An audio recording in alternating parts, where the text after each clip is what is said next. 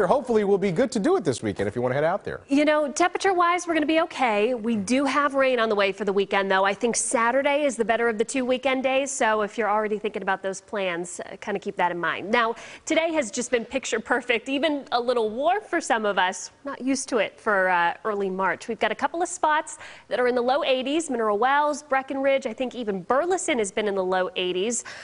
We're watching DFW, 79 degrees right now. We were forecasting that high of 80, and sometimes we don't actually see it return as 80 degrees, but in between those hourly observations, sometimes we see a degree or so of a difference. So we'll keep an eye on that. Hopefully the official high was 80 degrees, but at least we're right around there, and we're going to stay there through the next hour. But you do notice, especially the farther west you are, a little bit more cloud cover, and we're going to see these clouds really kind of building in for tonight. So I think by 8 o'clock, most in North Texas are still sitting in the 60s, even the mid-60s for DFW, but we will have partly cloudy skies at this point. And that transitions to mostly cloudy skies for tomorrow morning. So we're definitely going to notice more cloud cover for your Friday. In fact, I think most of the day we might get a few peaks of sunshine, but really it's going to be categorized by cloudy skies, cloudy conditions. But it keeps those temperatures in the 50s tomorrow morning, and we will still warm into the mid and upper 70s. I think by lunchtime you're starting to notice, okay, it's getting kind of breezy out. South winds are expected at 10 to 20 miles an hour. Could be gusting a little higher than that at times as well. So that helps to warm those temperatures into the 70s despite the cloudy skies. Should be topping out in the mid and upper 70s across North Texas when all is said and done.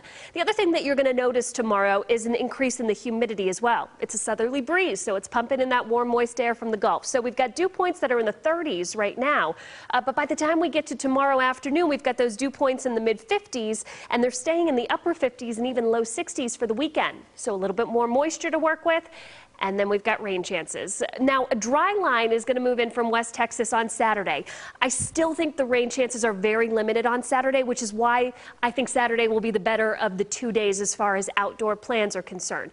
We've got slightly higher chances for rain on Saturday, the farther east you go. And then on Sunday, that cold front is approaching, so we've got higher coverage. Scattered showers and storms in the afternoon, late afternoon and into the early evening. We're going to watch for a few stronger storms, especially to the north of I-20. And I think it's really kind of farther north and east you are, closer to the Red River, that we may see a few of those stronger storms. But this front blows through very quickly. Rain is going to exit by mid-morning, but it will be much cooler as we make our way into next week. The first half of next week, we've got high temperatures expected in the 50s on Monday and Tuesday. Brief warm-up by Wednesday and Thursday of next week, but the models are showing another cool down for the following weekend. So warmer this weekend. You got to enjoy it, guys.